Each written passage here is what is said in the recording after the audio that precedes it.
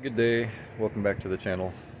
My Ranger here, the auto start stop says vehicle charging. So we're going to go ahead, and I got this little battery tester that somebody sent me back in like January, February.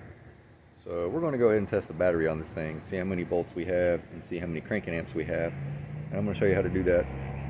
It may just because of the weather change and the temperature change and all that stuff. I haven't been driving a whole lot. I go to work, come home, so nothing major, hopefully. But let's go ahead and turn around and check that out. So here's the little battery charger somebody sent me from Harbor Freight. I did a little review on it. This battery is a BAGM 48H6 760. So that's 760 cold cranking amps. So open that up there, take the positive end, connect it there, take the negative end, connect it there.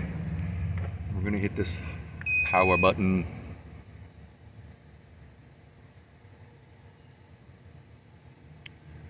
Okay, we're going to change this by using the up button to 7. Hit select. Move the up button, and this is at 760. Cold cranking amps, hit OK.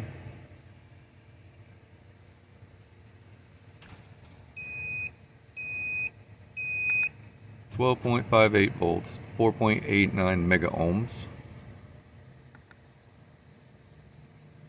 Select.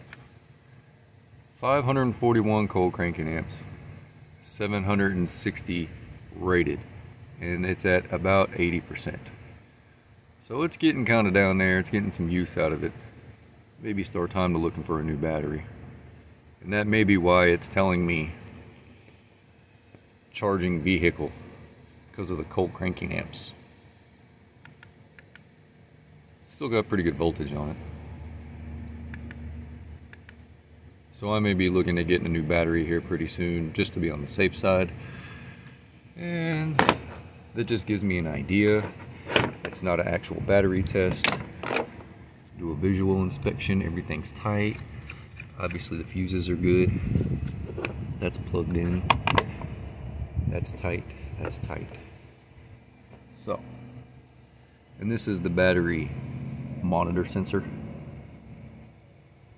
So, yeah, maybe time to look at a new battery. And so you saw I have 12.5 volts on it with 4.8 something mega ohms, but my cold cranking amps is down a little bit. If I drive around, bring that cold cranking amps back up, or I could just be looking at getting a new battery. This battery is 3 years old, going on 4. So still in pretty decent shape, just not enough for the auto start system to shut off and then start the truck back up. So we'll go from there, and I'll keep you updated on that.